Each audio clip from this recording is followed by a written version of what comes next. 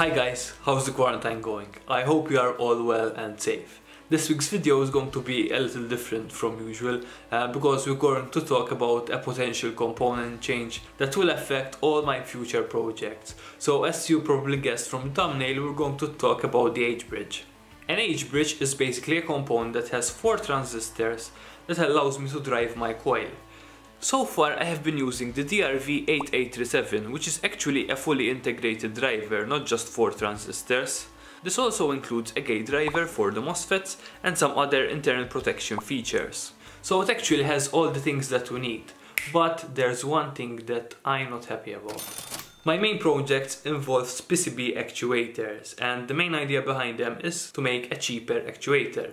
But the things that needs to drive them also needs to be cheap, so I need to get its price down. The DRV8837 costs around 79 cents for 100 pieces and 52 cents for more than 1000. This probably doesn't seem a lot to you guys, but if I want to make like a kit, it will add up to the base price.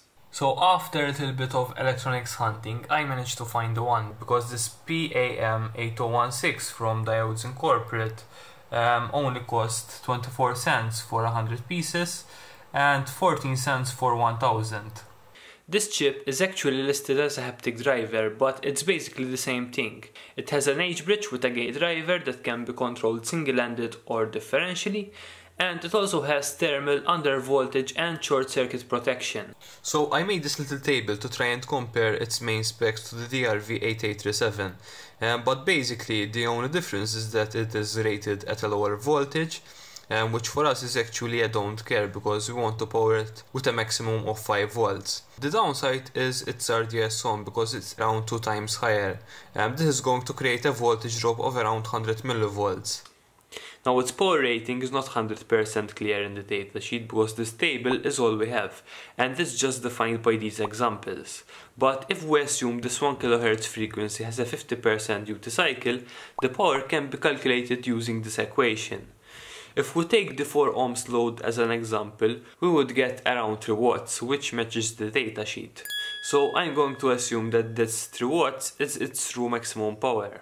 For my application, the coil will have a resistance of around 17 ohms, so with a 50% duty cycle square wave, we will be operating at 0.74 watts, but the worst case condition is 100% continuous power, which I calculated to be 1.47 watts. This is half the maximum rating, therefore I think it should be okay, but the best thing is to try it out.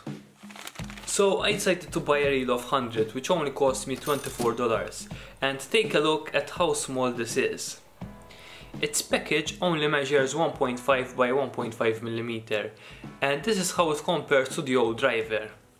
To test it, I decided to make a quick prototype, and given that this flexible PCB was just to test this new device, I tried to have a little fun and get artistic with the silkscreen. This was actually inspired from one of Greg Daville's PCBs. If you don't know who he is, I highly recommend you check out his Twitter. But anyway, this silkscreen effect makes PCBs more fun to look at. I got this prototype made at PCBWay, and here's the final result. If we zoom in, there are some parts where the silkscreen looks inconsistent, but this can barely be detected with the human eye. So now let's solder the driver so that we can start flapping our flap.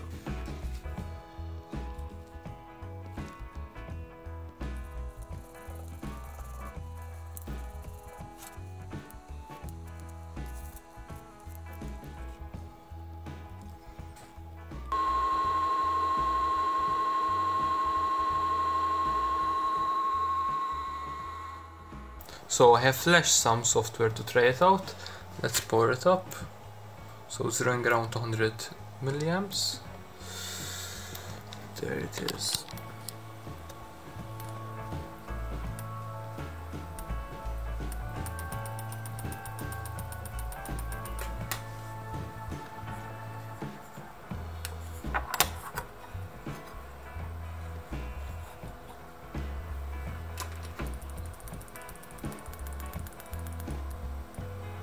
Great, so our flap works, but now we still need to verify that the driver is working as expected.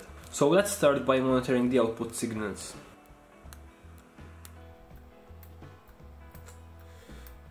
That's quite clean. Let's check the other one. Perfect. Now something that I noticed by mistake is that if one of the input pins goes floating, the output signal gets messed up. So that's around 500 kHz. I think the chip has some internal oscillator that affects it, but this can be easily solved with some pull-up resistors on the inputs. Now for the next test, I connected the inputs, one to the supply and one to ground, so that we can monitor the voltage drop on each MOSFET. So on the P channel we have around 70 mV and the N channel has 36 mV. This confirms the values in the datasheet.